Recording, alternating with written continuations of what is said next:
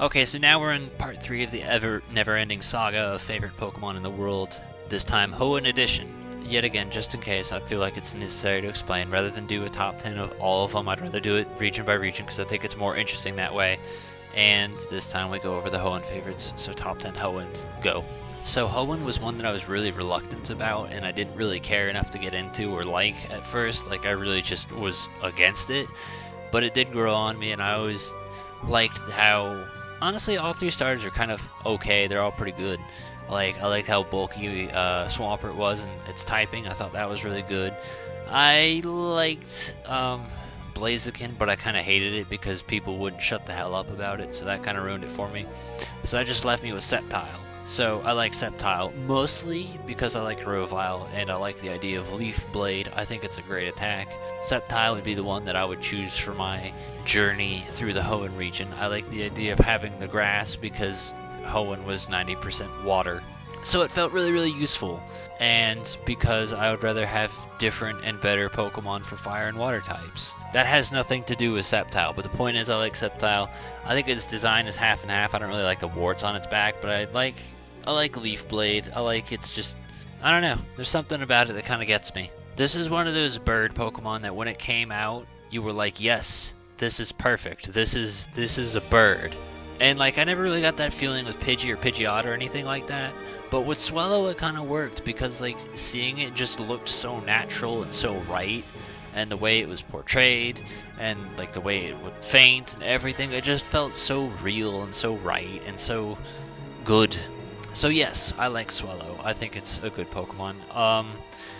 The one I did use for the playthrough didn't exactly turn out too well, so I do need to rebreed it and try and make Swellow into something useful.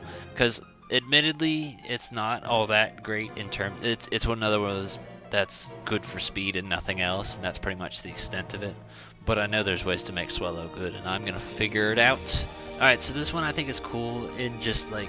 Firstly, its design is very interesting, so when I first saw it, I never would have guessed it as a steel type, which I think is pretty cool. Next, I like the idea that I came up with the nickname Claptrap for it. I think that's really cool, nice little Donkey Kong nod. It just fits with the design and the character of the Pokemon. I like it. I liked it when I would go through XD and it would help me catch the rest of the shadows. I like Claptrap.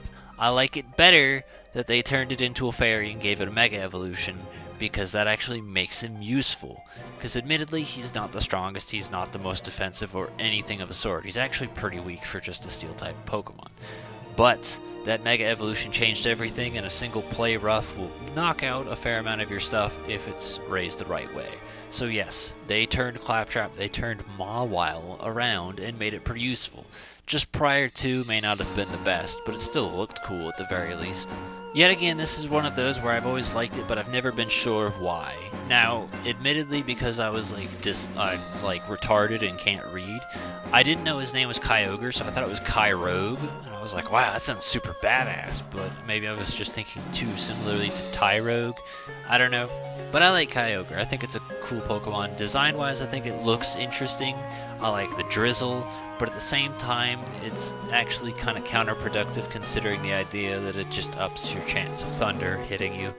But it's still good. It's still strong. I use it for my Rain Dance team as Omega Alpha Kyogre.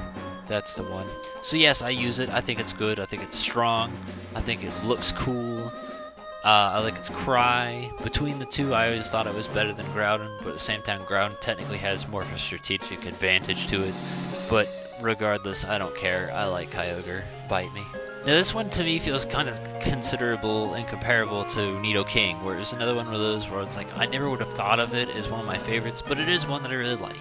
So, but of all the stuff in Hoenn that I feel would have been suitable for a ground type, this would have been it, and it's not even a ground type. It's strong and it's super bulky. The downside is its special defense is pretty low and it's kind of slow. But that never really held me back because I never put it in any sort of dangerous situations. So it always seemed that it always worked out really well, and I liked it. I like its design. I think it's pretty cool.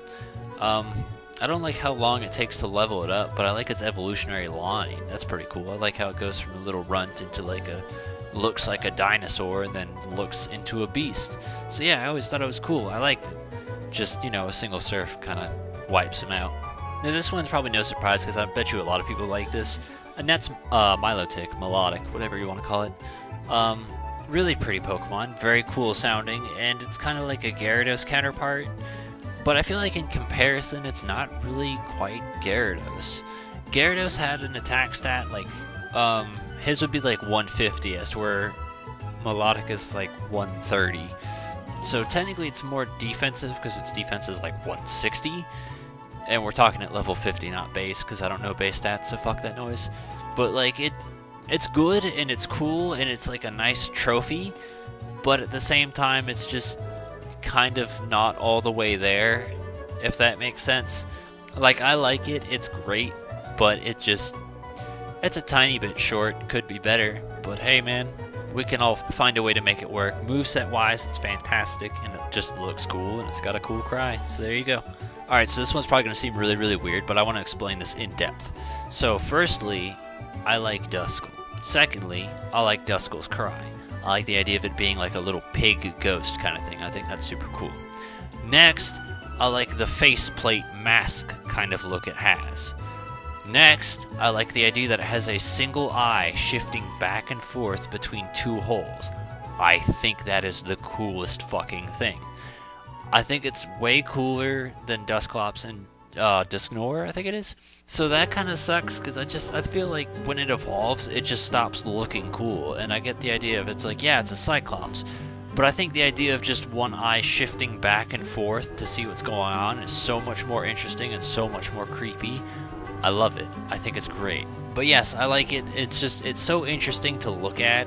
It's so interesting to think about how they conceptualized that. I like it. I admire it. I think it's really, really cool. And I'm happy. It makes me happy. Here's another one that I think is really, really cool because of the idea of just how it was conceptualized, and that's Shedinja.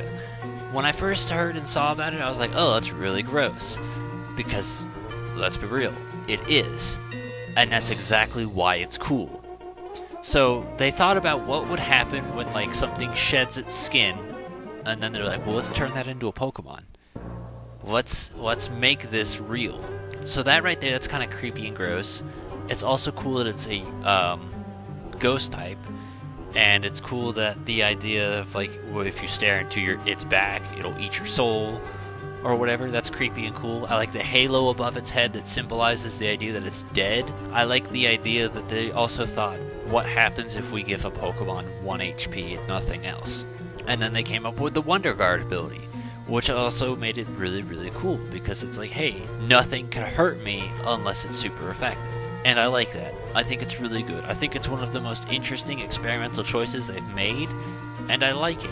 It's another case of where they're playing with the tools that they're given. In this case, the tools would be the abilities. So when they thought of like how we can have an ability to make a new and interesting concept with this Pokemon, it worked. It's great. So I like when they introduce something new, and then they play with what they can do with it, and then they turn out with something super successful. So yes, I think Shedinja is pretty cool. So again, at the time I didn't really like Hoenn so much, but I remember when I was playing Coliseum when we were going through the Under. It's very vivid. One of the people can send out a Gorebyss, and firstly, I think that name's really, really cool. Next is the idea of like hearing it and seeing it. The first thing I said was, wow. And I was like, yeah, I like that one. That's cool. That's a cool Pokemon. I like that one. That's good. I want that. The problem is it's kind of a bitch to obtain, so technically it's not really something you can use on just a playthrough or a standard team unless you have friends or connections or some sort of way of obtaining it on your own, which is kind of sucky, but I think it's a cool Pokemon. I like it. It's very bulky, it's very strong. It's kind of like a weird tie-off because it's got, like, mine has 120 defense, special defense, and health, so it's like, I don't know if that's good or bad. It's like Rotom, essentially. And then it's got a pretty good special attack, but it's pretty slow. But I don't know, I just think it's super cool and interesting, and yeah, I like it. It's cool. Now this one sucks because technically I cannot capture the greatness in the way it should be captured, because every time I try and record it, it just doesn't quite work out. But my favorite one in Hoenn which kind of made me like it a little bit more, was Metang. Mostly for the animation it does when you hit it. Like, you can't see you can't see it, but it's actually spinning around really, really fast, and then afterwards it's like, whoa! And then it gets right back into it. And I think that's hilarious.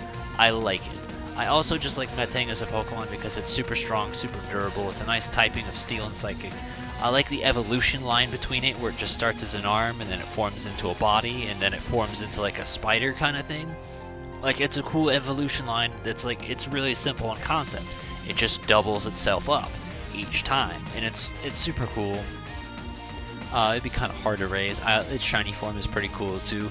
Kind of bummed I missed out on that mystery gift event from Omega. I think I missed it by like maybe a few days just because I wasn't aware it existed. But yes, I think it's really cool. I remember when I first saw it, I laughed because I was like, alright, that's funny, that's good.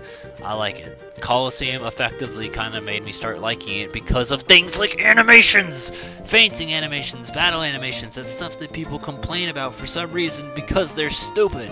Like, without that, I probably wouldn't like nearly as much of the stuff I do, but I do because of it. Metang is one of my favorites because of it. Metang would be in the top 10, I would say. I like Metang that much. I think it's a cool Pokemon. So that was it as far as our trip through Hoenn. Now, as of this point, this is probably going to be the gap for the series until I can figure something out. Because I do not have 3DS capture. I can maybe emulate a DS and then maybe get some footage of Gen 4 or 5, but that's about it. Unless I can find someone who's like, here man, use my footage, then I can't do anything, or I can just steal it and then hope no one notices because I'm a nobody on YouTube, so maybe there's that. But it's really hard to get footage of specific certain things like that unless I record it myself, which is more of the problem here. But yes, as of this point, this is probably going to be the end of it until I can figure something out and maybe get the other few generations in. So that's Hoenn. These are the first 3 generations. When the saga continues, you will know, because I will probably do them in bulk like I am now. But yes, top 10 Pokemon, JC4R.